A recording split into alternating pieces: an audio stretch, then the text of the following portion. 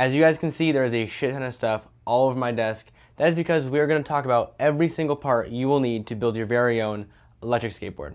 So the purpose of this entire series is following me along the journey of building my own electric skateboard. I've already built my first one, but I'm building a second one, and we'll go through and I'll choose the parts that I want to use and go through why I chose the parts that I did, what you should choose, and stuff like that. You don't have to build the exact same board as me, but I will go through all the options so you guys can make an educated decision. So first things first is a deck. While I was trying to figure out what deck I wanted to use for my board, I considered 3 different options. The first one is the kicktail option, just the black, straight, plain board. This is the same deck that Maddie has, just in black. This is also the original M board design right here before I did the customization options. I also considered a drop-through deck, so the trucks would go now on top here through the bottom. I do really like this deck, and I didn't actually think I was going to like this one, but as I'm building, this is actually a client's deck right here, but as I put the wheels and trucks on this, I actually really liked it. My only fear is that the clearance on the drop-through decks it's not as good as the downhill deck or the kicktail or the pintail, because again, you're losing about a ½ inch because you're mounting the trucks on top of the deck versus below. Not a big deal, there's still plenty of clearance, just not as much as the other decks, so that's the only reason why I really didn't go for this one.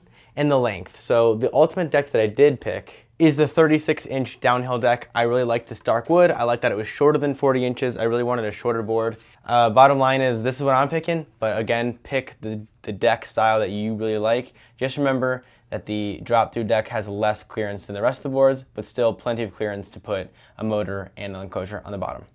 These trucks are Caliber 2 trucks. I chose white because I'm going for a dark wood, orange, and white theme. So yes, you're going to need Caliber 2 trucks because mostly all of the motor mounts that are available, they are shaped specifically for the Caliber 2 shape. They have that flat edge and round outer part, so it fits on perfectly. Definitely want to get these. Paris trucks won't really work unless you're using hub motors. And the other trucks, you know, there's countless brands, but Caliber 2 is a way to go. There are really 3 main options. There are the regular ABEC style wheels. Then there's the orangutan wheels that everybody seems to love. These are the wheels that are on the version 2 of the boosted board. And then there is the all-terrain, massive 100mm wheels that have the same kind of spoke setup as the ABEC wheels. So those are kind of your main options. I'm going for the orange orangutan wheels. I like how soft they are. I like the look of them. These are quality wheels. Boosted boards use them for a reason, so I'm going with these. If you need cheaper wheels, you can go with these, or if you want more off-roading options, then you could always go with these. These things are huge and they look fantastic on electric skateboards, so like eventually when I have a different setup for like when I go camping and stuff, I'll be using these wheels because these are monsters and they will go over like anything. So obviously you'll need stuff like bearings, deck hardware, riser pads, stuff like that, just the regular skateboard stuff. Also grip tape is in there. If you are confused on where to get any of the parts to talk about today, just remember I have a link in the description for a full parts list. It'll point you to the proper place to buy all the stuff that you're going to need. So just keep that in mind. Link in the description. In my original build, I used a piece of Tupperware.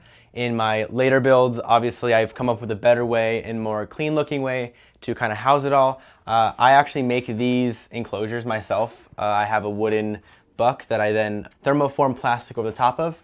So I'm going to use my own enclosures. If you guys need an enclosure, you can always go with the Tupperware option, or I am going to start selling these on my website. So if you need a nice looking enclosure, you can go there. It's mboards.co. Of course, I mean, I like mine. I'm going to use my own, but of course you can use whatever you want. There are tons of different battery options out there, but I like to use the 18650s.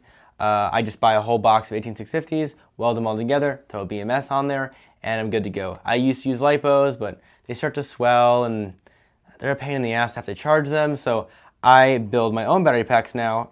Many of you have actually asked me to offer battery packs for sale. So if you need a battery pack, I sell 10S 2P batteries. Use the links in the description. So if you need one, pick yourself up one. I make them with care and love. In my original build, to turn my board on and off, I just plugged and unplugged the VESC into the battery. That's how I turned it on and off.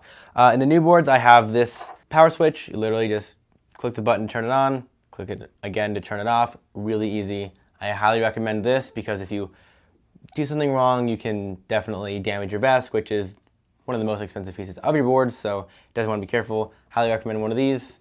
They're fantastic. So obviously you're going to need an electronic speed controller or a VESC, which is the upgraded version. This is it right here. Real simple. You plug the battery into one side, the motor into the other, you call it a day. You have to have one of these. A lot of people ask me if you can just use a regular ESC. That depends. Make sure that the ESC can handle the amount of volts and amperage you're pumping into it with your battery. But VESCs are designed for electric skateboards, so I would just use that. Along with a VESC, you're going to need a remote control. This basically tells your VESC how much power to take from your battery and push it toward the motor. So you'll need one of these, obviously, to control your board. I like this one. It's in the description. But yeah, so you'll need this and a little servo cable to plug your receiver into the VESC so it all kind of works together. And yeah. So one really important piece to an electric skateboard is the motor. I get my motors from Torque Boards or DIYelectricskateboards.com. I get a lot of my motors from them, my VESC, motor mount, and pulley system, all like the really important pieces. They make really good high quality stuff.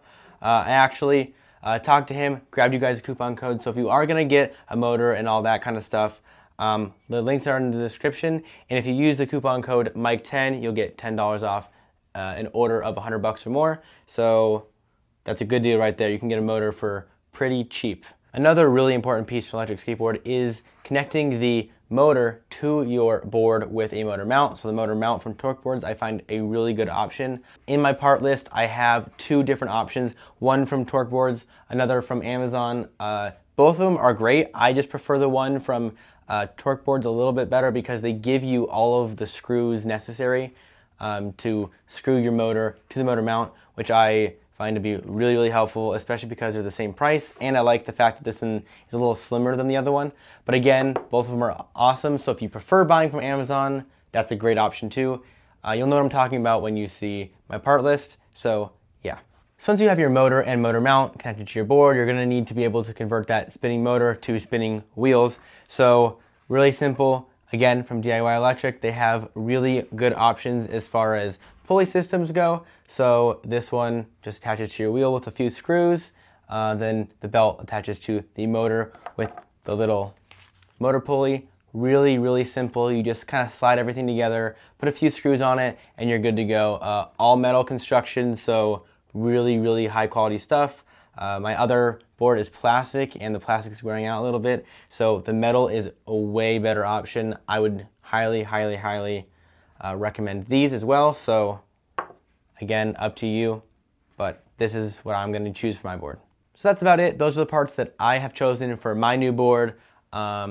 Again, all the parts that I've used, link in the description below. I constantly get asked what I use for this, what I use for that.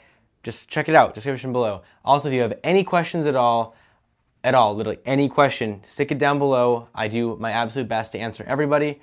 This is the first out of many tutorials. This one obviously picking my parts. A few tutorials in the future are how to build batteries, how to put everything together, just stuff like that. Keep an eye out, and remember, if you need a battery or enclosure, I got you. Links in the description. So, I will see you next time in the next tutorial. See you later.